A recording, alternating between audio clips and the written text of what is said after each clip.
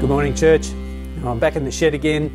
We're at the end of Colossians, and I really wanted to finish the book of Colossians back in the bush where we started, but it was drizzling today, and I couldn't get out there. So we're back in the shed. But for all those people that were a bit stressed about that square, I've fixed it, just so you know. So hopefully that won't distract you from listening to God and His Word. So how about we pray about that now, about listening to His Word. Father God, thanks that you have such incredible love for us, that you have given us the Lord Jesus Christ, that He died on the cross and He rose again, that all of our sin has been nailed to that cross, and that by faith in Him we have a full and complete salvation. There's nothing we can add to it. There's nothing that we bring. It's simply to the cross that we cling. And we thank you for that incredible love, and that you poured your Spirit upon those of us that belong to you, and now you call us to serve. And we pray this morning, as we think about that incredible privilege to serve you, that you would encourage us in that, and that you would challenge us where we need to be challenged as well. We pray this in your name. Amen. Well, 2020 has been a crazy year so far, and when you think just across this last term, and really it's just been one term that we've been in isolation and lockdown and all that kind of stuff, who would have thought that this is the way term 2 of 2020 would have been? With lockdown, isolation, schools, work, church, all at home. And I think it's going to be really interesting, particularly when church historians look back to this period of time and think, what is if you took a snapshot of the church now, what would it look like? I imagine they're going to be looking back and saying, well, 2020 was characterised by an excessive amount of pyjama wearing during worship, and the drinking of coffee, and the unexpected outcome of Glenda Taylor becoming a YouTube star. Who would have thought? It's been a crazy term, but of course, in a sense, it's not surprising, because every era and every place that the gospel has gone and the church has been formed has its unique challenges. There's nothing surprising about the church facing challenges, is there? There's nothing surprising about Christ building His church in the midst of hardship, because it's through hardship that the gospel shines. It's through hardship that the truth of the gospel and the love that the gospel forms in us and the character of His people is established. And so it's no surprise that we've had this unique time, and what we've seen through every era of church history, through every place that the gospel goes, including in isolation in 2020, is that nothing stops the gospel. Every era and every situation where you take a snapshot of the church, clothing might change, beverages might change, but the gospel doesn't change. And the call to serve the cause of the gospel doesn't change either. And that's what we've seen in our letter, isn't it? This letter that was written 2,000 years ago has a timeless message for all of us. We've got a big Jesus. He's supreme over all things. He made you, and we've been made by Him, we've been made for Him. We've got a big gospel. We were dead in our sins. We were what we deserved was the wrath and the judgment of God, but God sent His Son to take that wrath and the judgment upon Himself, so that all our sin could be nailed to the cross, and that we could receive forgiveness through faith in Him. We've got a big gospel because we've got a big Jesus. And because of big Jesus and big gospel, we've got a big salvation.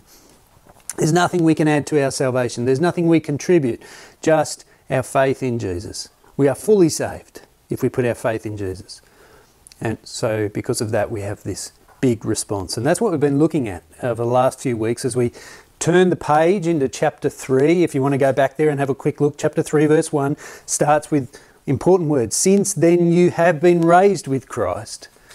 And then it tells us how to live the Christian life. Let's just summarise chapter 3 and 4. We were called to put sin to death. We were called to clothe ourselves in the likeness of Christ with His love and His compassion. We were called to love and to serve our brothers in Christ in the church. We were called to delight in the God-given responsibilities we have in marriage, in the household, in our work. And then last week, we were called to be on mission. So how does the letter end? What's the last thing? How would you summarise it? I think it's the call to serve. It's the call to serve. At the very end of this letter, it's always tempting, isn't it, to kind of fly over the ends of these letters that seems insignificant because there's a bunch of names and people that you don't really know much about. But here's the thing, we get a snapshot of a community that's been saved to serve. And it's a snapshot, so we've got to try and put the pieces together of the stories. And when you do that, it's actually really, really encouraging. It's an encouraging part of the letter because these are ordinary people that have been saved and who serve an extraordinary God. They've met an extraordinary Jesus. They've been saved by an extraordinary gospel. And now they're called to embrace the call, here's the point, to live for something far more important and far more interesting than themselves. They've called to live for Jesus. They've been saved to serve.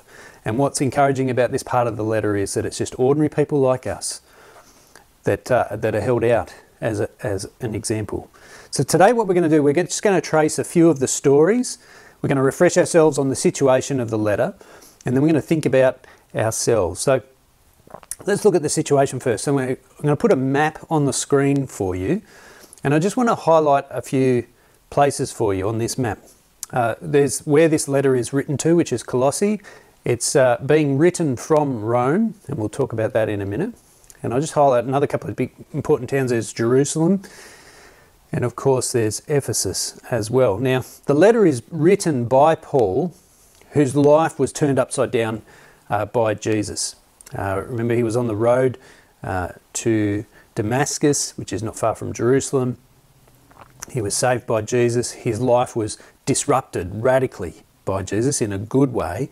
And then he took that message about Jesus on 3 different missionary journeys that kind of got wider in scope each time he went. So the first missionary journey was quite short, and then the second and third missionary journeys were bigger than the first, covered pretty much the same territory, the second and third journeys, but he never actually went to Colossae.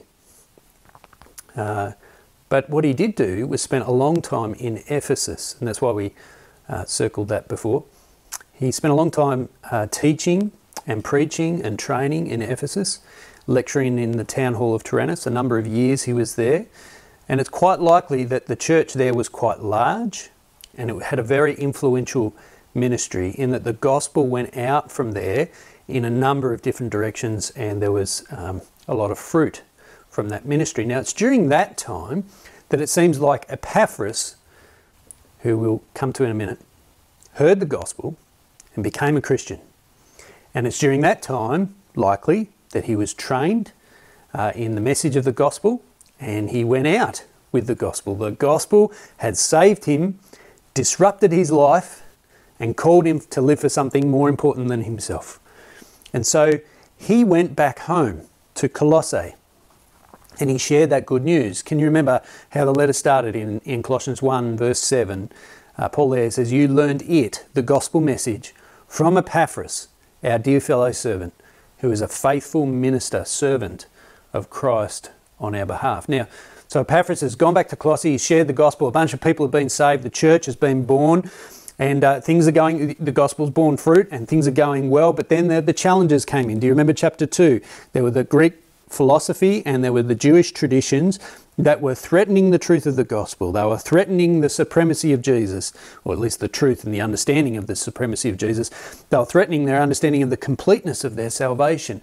And so it seems like what's happened here is that Epaphras has now gone to try and find Paul to find out what to do. And Paul, meanwhile, he's finished his 3rd missionary journey and he's gone back to Jerusalem. And if you read in Acts chapter 21 through to 28, you'll read the story there where he was imprisoned over in areas around near Jerusalem, and then he spent a number of years in prison there. And then the red line on this map shows us that his final journey was towards Rome, and the book of Acts finishes with him in Rome under house arrest, under palace guard, awaiting trial by Caesar. Now, it's during that time when Paul's in Rome that he writes a bunch of letters, including the letter to the Colossians. And it's during that time that it seems that Epaphras has found him. It's probably discussed with him the things that are going on in Colossae.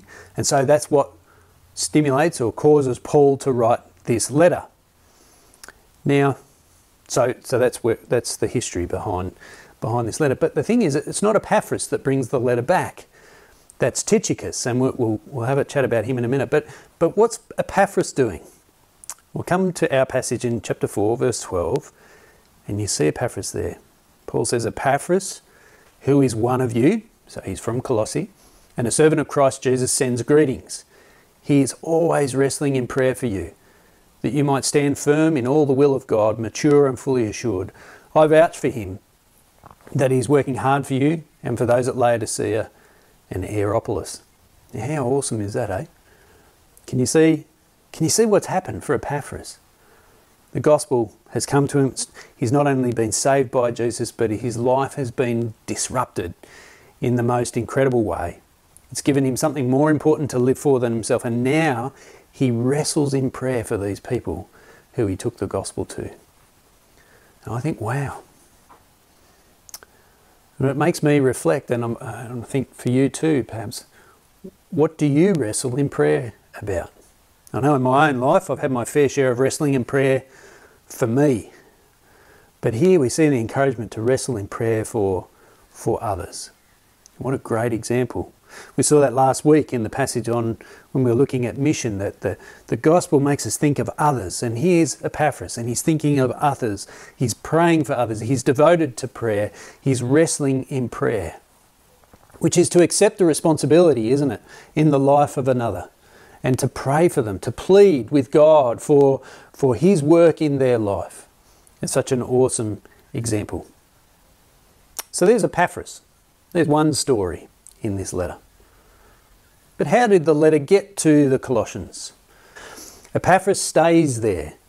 Why? Well, it seems like he's in prison with Paul. In Philemon, verse 23, we're told that Paul is a fellow prisoner, which is either literal or it's metaphorical. We're not really sure. But either way, it's Tychicus and Onesimus that take the letter. But they take not just one letter, but they take 2, possibly 3 letters with them. Let me lead you through that. Have a look at our passage, chapter 4, verse 7, and it starts with Tychicus. Tychicus will tell you all the news about me. He's a dear brother, a faithful minister and a fellow servant in the Lord. I'm sending him to you for the express purpose that you may know about our circumstances and that he may encourage your hearts. He is coming with Onesimus, our faithful and dear brother, who is one of you. They will tell you everything that is happening here. So here's Tychicus and Onesimus, both called faithful and dear brothers. Now we first learn about Tychicus in a letter from Paul to Titus in Crete, which was written 10 to 15 years earlier, in Titus chapter 3, verse 12. Now, like I said, it was written 10 to 15 years before. It was written in between Paul's first missionary journey and his second missionary journey, which tells us that Tychicus probably became a Christian in the first missionary journey, and he's immediately serving. So he's been saved to serve, and that's an important pattern for us to notice.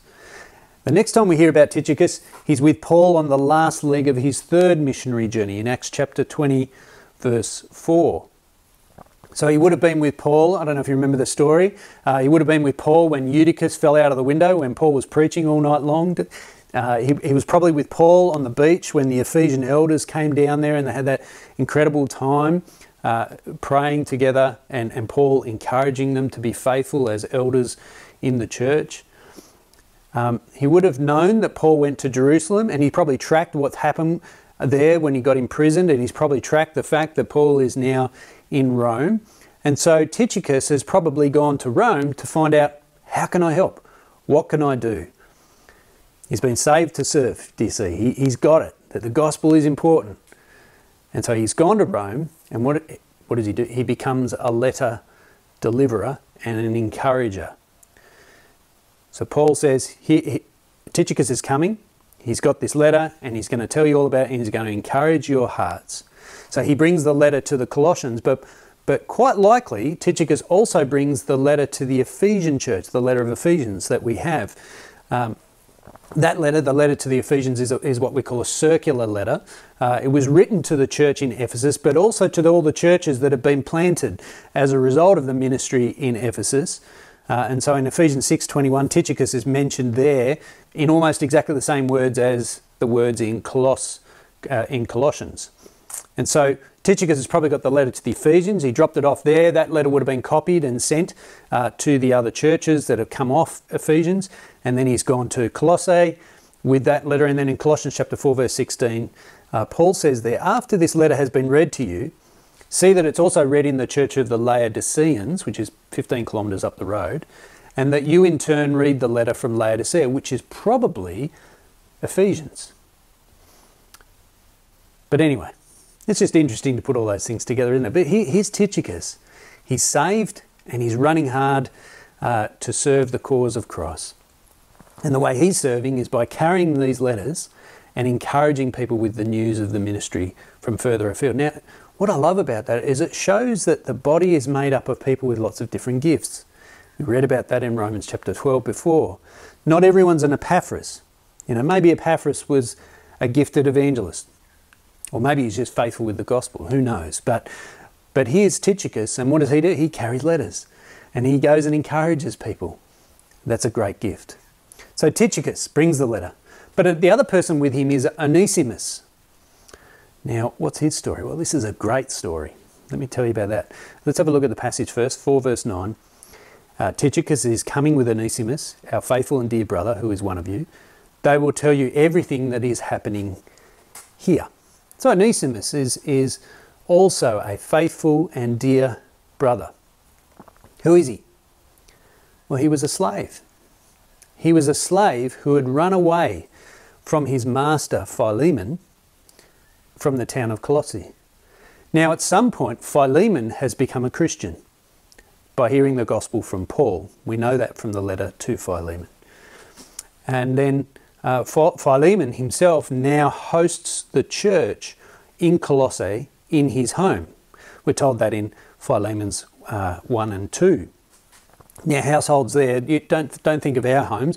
A Roman household, particularly if you're a rich person, often had a very large atrium where you could have, 50 up to 100 people in these. So when you hear of churches in homes in the New Testament, don't think of kind of beads and sandals Christianity where you're all sitting around in a nice little space, 5 of you with a cup of tea or something like that. No, this is like us meeting in Barranduda Primary School. That's the kind of picture that we have.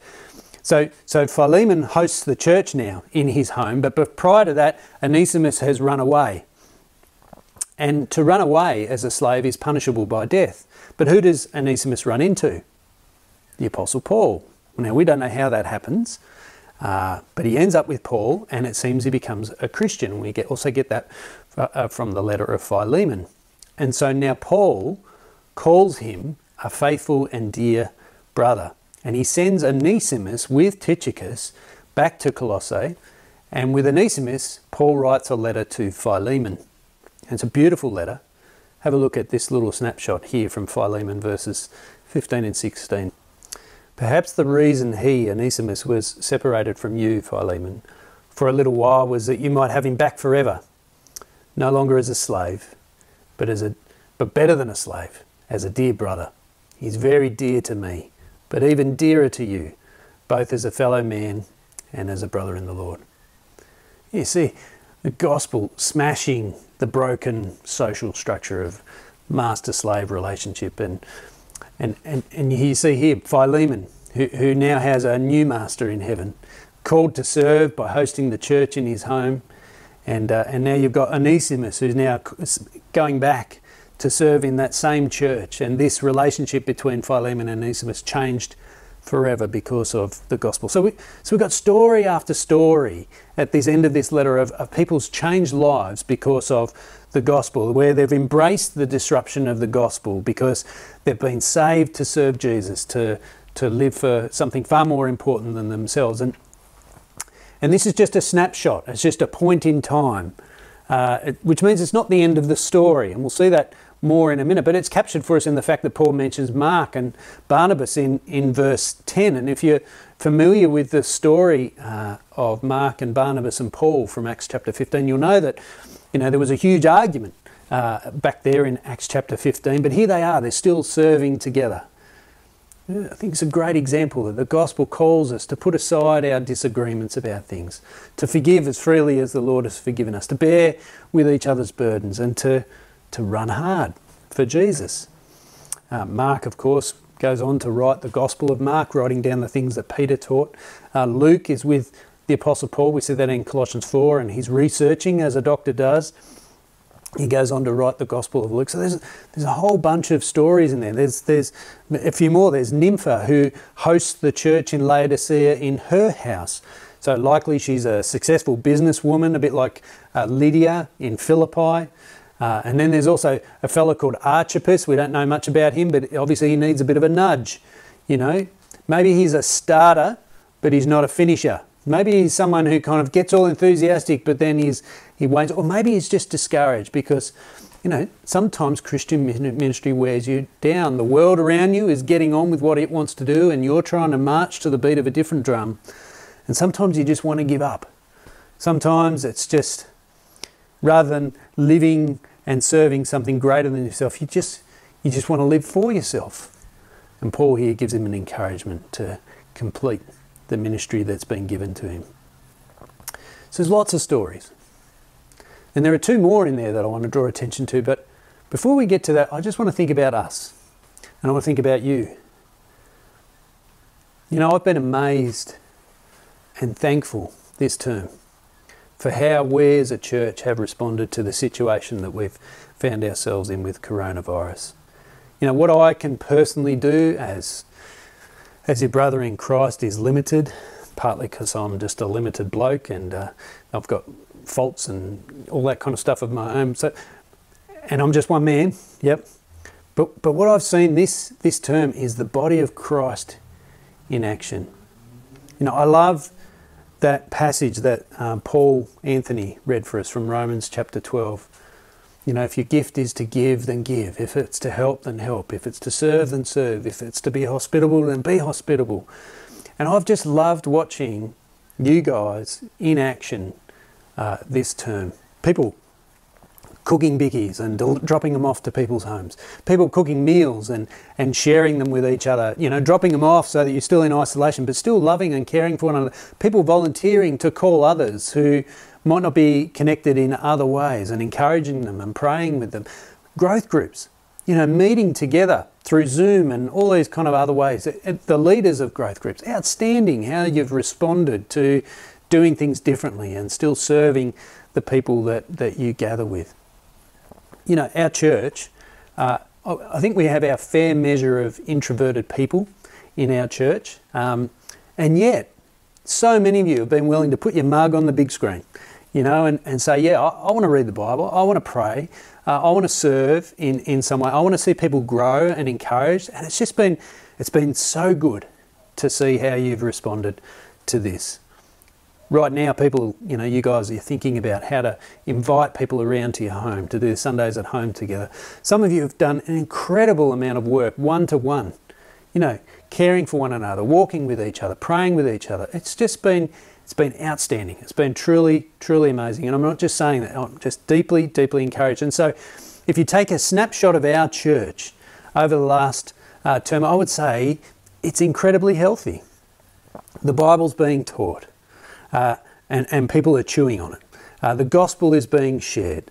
People are being loved, and prayer. People are being dependent in prayer, and that's who we want to be. And I think that's under God what we ought to be.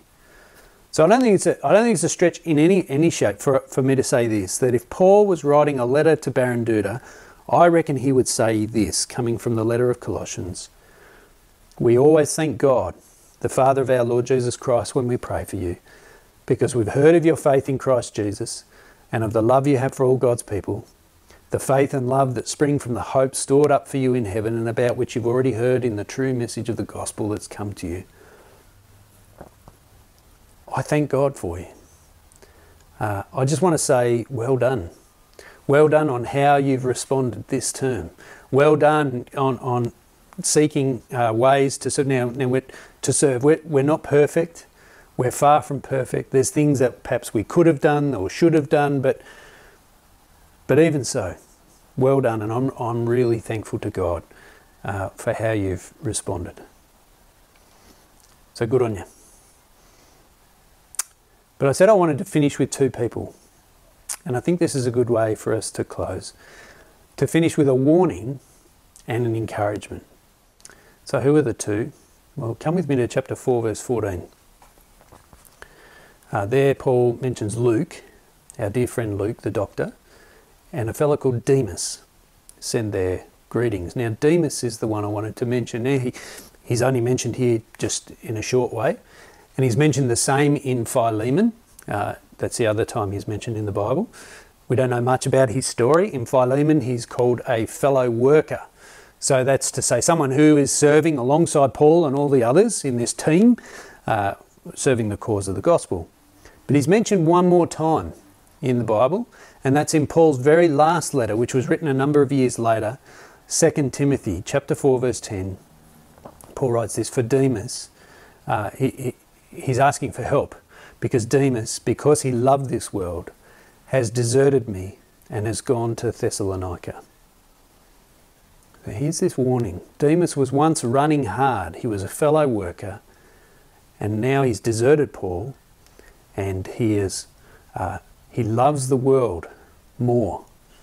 He's living for the things of now. I don't know if you're familiar with the film The Matrix. There's a part in that film where a guy who's been rescued from the Matrix, from the delusion of the Matrix, he now lives in reality. He knowingly wants to give up reality to live in the unreality of the Matrix. It's this tragic moment in this film, but I reckon it captures the sadness of what's happening here. Here's Demas. He's taken his eyes off the reality of eternity, off the cause of the gospel. He's taken his hand off the plough and looked back. And he's in love with the world more than he is in love with the gospel. I think there's a warning in that. It's a sobering moment in this letter. Friends, Jesus has saved you. He's washed you clean from your sin. And he now calls you to live for something more interesting for yourself. He wants you to live for him and for his purposes. And what that looks like for each of you is different. But there's one thing or a number of things that are the same. And it's what Jesus taught. It's going to mean that you take up your cross, which it means die to self. It means to seek first his kingdom over all things. It's to love God more than anything else and love the people that are around you, and to serve the church, the body of Christ, the body of people which Christ has died for, which he's put his name to, which his blood was shed for, which he is the head over, to love that church as much as he loves that church. And so in this snapshot of Colossians, you've got Demas serving, but then a few years later, as Paul wrote, he's now loving the world more. But that, 2 Timothy 4, is just another snapshot. Does Demas then return? Does he repent? We don't know. But it's a reminder, isn't it? Stand firm. Run hard for Jesus. Run long for Jesus. Don't give up. Now the last one to mention is the Apostle Paul, and we'll give him the very last verse. Let's have a look at that, verse 18. I, Paul, write this greeting in my own hand. Remember my chains. Grace be with you. Why does he say, remember my chains? Well, it's not because he's after self-pity, he's after a bit of attention. In the letter to the Philippians, which he writes around the same time, he's saying he's not worried about his chains. He wants the chains to be used for the glory of God. So why is he saying, remember my chains? Well, I think it's an encouragement. It's an encouragement, an example that encourages us to see that the gospel calls all of us to serve, and it will cost. There's nothing more discouraging when you're trying to run hard for Jesus and you look around and your brothers and sisters in Christ, they're living a life of ease. They're not caring about the gospel. They're not willing to suffer for the cause of Christ. They're being like a Demas, if we can use him as an example.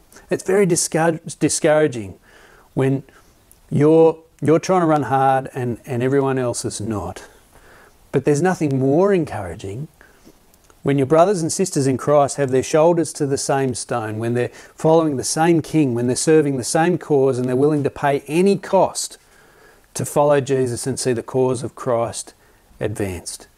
And that's what I think Paul's doing here, saying, remember my chains. I'm in this with you. We've been saved to serve. And serving will come at a great cost. It cost the Apostle Paul his life.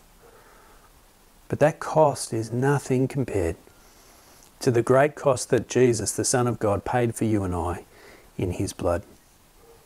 And what he's won for us, for those people that have put their faith in him, is far more glorious. And so as we finish this letter, be encouraged. Stand firm in Christ. We've got so much to be thankful for in Jesus.